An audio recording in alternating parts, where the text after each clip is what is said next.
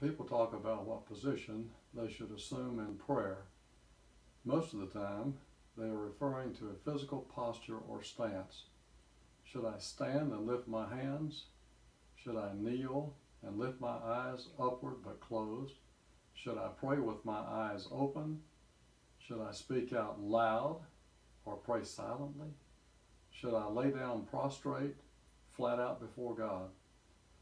While those things may be a matter of personal preference, for God has not spoken to that issue to give us a prescription to follow, we need to see that God is more interested in our spiritual posture and position than in our physical position. In order to position yourself to pray, you must first of all humble yourself. David learned through his experience of sin and forgiveness that he needed not to have a haughty spirit. He had to humble himself before our perfect God. His declaration in repentance was, in Psalm 51:17, "It is a broken spirit you want, remorse and penitence.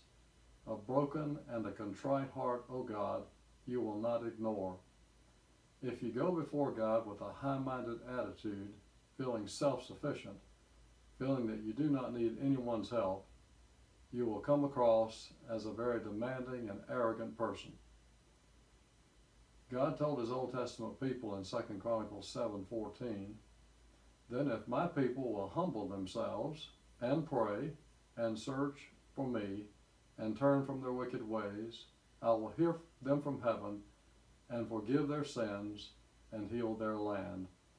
God demanded humility from them as a condition for hearing and answering their prayers, and he does the same from us.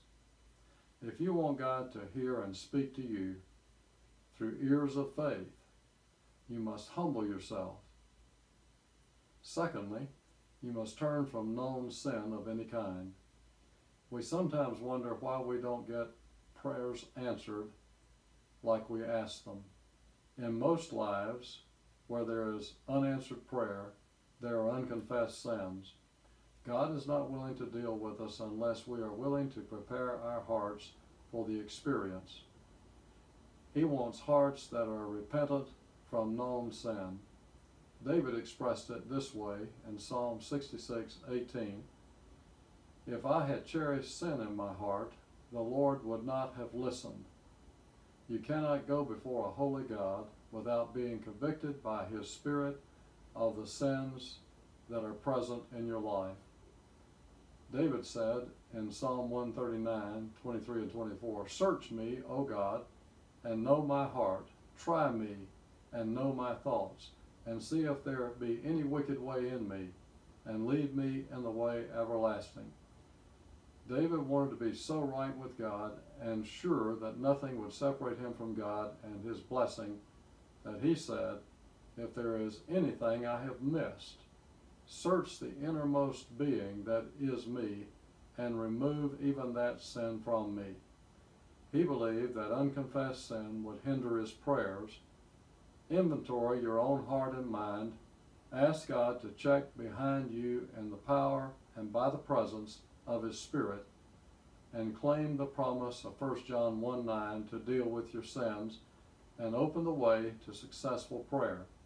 John taught, if we confess our sins, he is faithful and just and will forgive us our sins and purify us from all unrighteousness. And third, be quiet before God and wait on him. Too often our prayers are monologues. We do all the talking. We have a list of things to confess. We may say thank you for a few things. We have several petitions, and so we do the majority, if not all of the talking. We need to tell God the sins that need confessing. We need to give sincere thanks for his blessings, and we need to ask as he has taught us to ask. But we must take time to stop, look, and listen in order to see and hear what God has to show and say to us. I have learned that that takes time, so I have an intercessory prayer time followed by a time of just stopping, looking, and listening.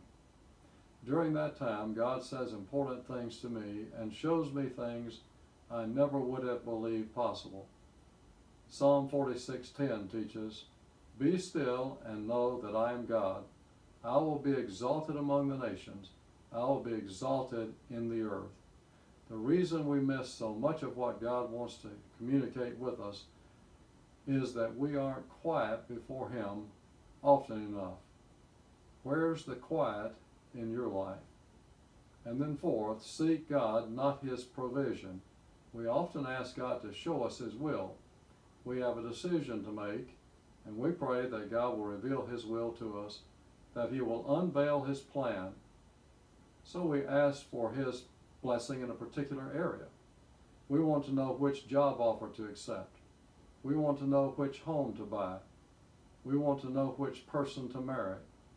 We want to know if God is redirecting us to some new work. How often do you just go before God to get to know Him better?